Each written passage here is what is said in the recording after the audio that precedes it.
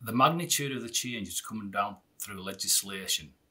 If that was a change around the marketplace, if that was a change around supply and demand, we'd resource it because it's really important to the business. So if certainly while we're on this learning curve of understanding psychosocial and how it ties into business, why wouldn't we resource that?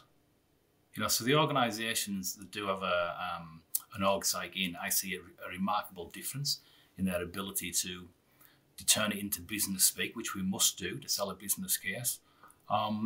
So I don't think it's HR and interested in the topic.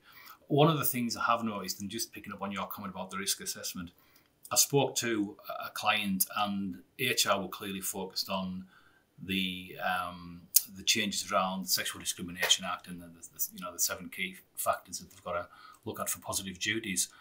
And they're having this parallel conversation about psychosocial and risk assessment. So what about if your risk assessment, each time we touched on something that was violence related, discrimination related, forget your scoring, what about if we just red flagged it?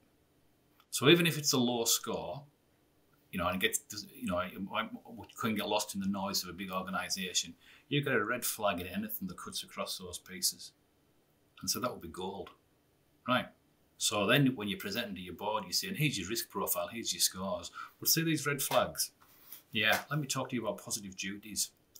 And all of a sudden it was relevant and it was useful and it was value add to HR. So what I say to health and safety people is don't go in with a rolled up copy of 45003 and batter them around the head.